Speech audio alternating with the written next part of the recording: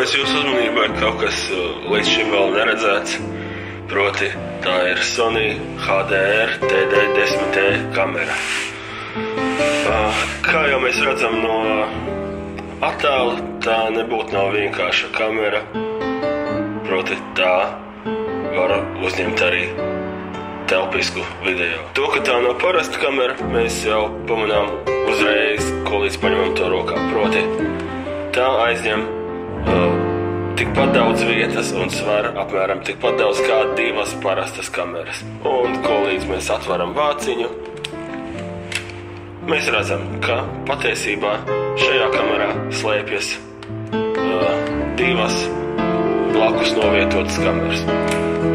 Vēl vairāk, patiesībā te ir ne tikai dubultais objektīvs, kā tas bija citiem ražotājiem, bet arī attēlu procesori šai kamerai ir veseli divi, kuri attiecīgi viens ieraksta vienu, otrs otrai, viens ieraksta vienai, otrs otrai acī paredzētu video.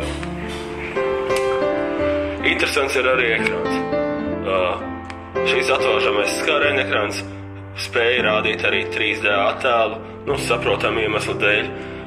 Es 2D video nevaru to parādīt, taču varu apliecināt, ka patiešām skatoties šajā mazajā ekrānijā, mēs redzam telpisku attēlu.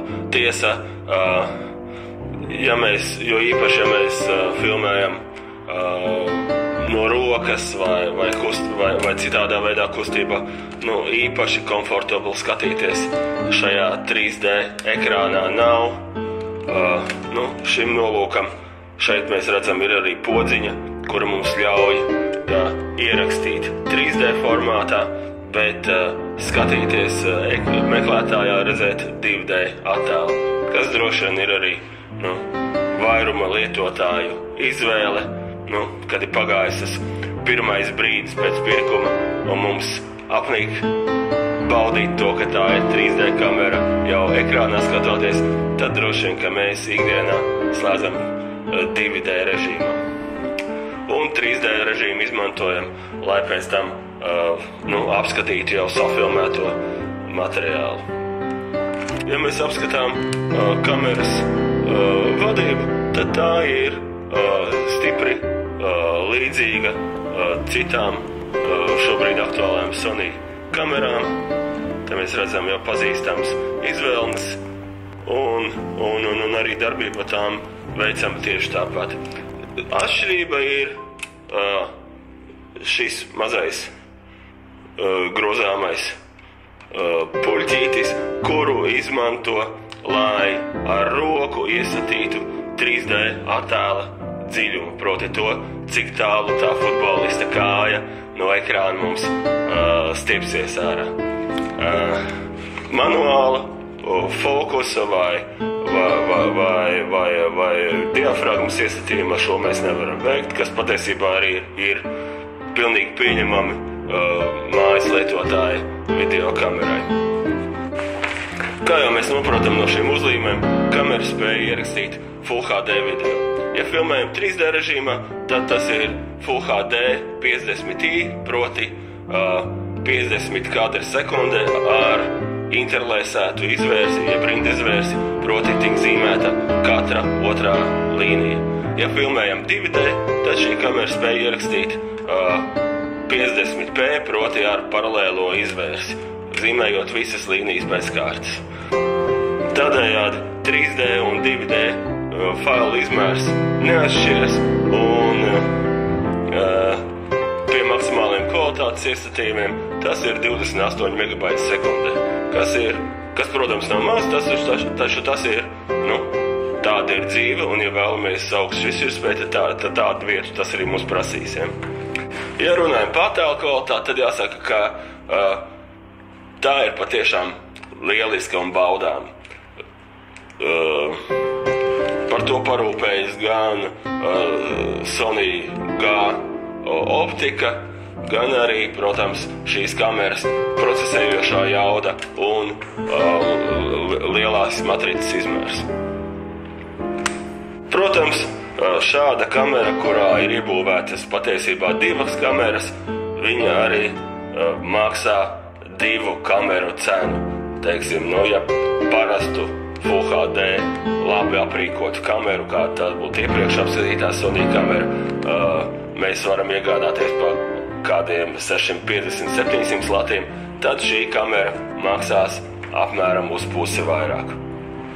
Interesanti, protams, ir padomāt par to, kam tad īsti šī kamera ir nepieciešama. Tā pirmā ideja droši vien ir tāda, ka ar lielu ticamību šī kamera ir paredzēta cilvēkiem, tā sauktiem early adapter tipa cilvēkiem, kuri vēlas iegūt savā īpašumā visu jaunāko, ko tehnika spēj piedāvāt. Tātad es esmu nopircis 3D televizoru un ātri vien sadūries ar 3D satura pieejamības grūtībām, un skaidrs, ka man ienāk prātā, ka kāpēc gan savus ceļojumus, savus atpūtas vai svētku brīžus es nevarētu skatīties savā jaunajā 3D televizorā, filmēts ar šādu kameru. Protams, kā jau jaunajās tehnoloģijām tas ir, arī šai kamerai ir savi tīri tehniski ierobežojumi. Kā galveno es varētu nosaukt to, ka jā, mēs varam nofilmēt 3D, jā, mēs varam paņemt un pieslēgt šo kameru ar HDMI kabeļu palīdzību pie sava 3D televizora un skatīties telpisku video, taču šādu telpisko video man nav iespēju ieimportēt datorā, tur apstrādāt, respektīvi, tas pielietojums ir mazliet ierobežots. No otras puses, tas, ko mēs safilmējam 3D, bez īpašas pārveides, mēs varam skatīties arī 2D režīmā. Te gan uzreiz, protams, jautājums, ja reiz es filmēju 3D un skatos 2D, tad kāpēc gan man bija jāpērk divas kameras vienā?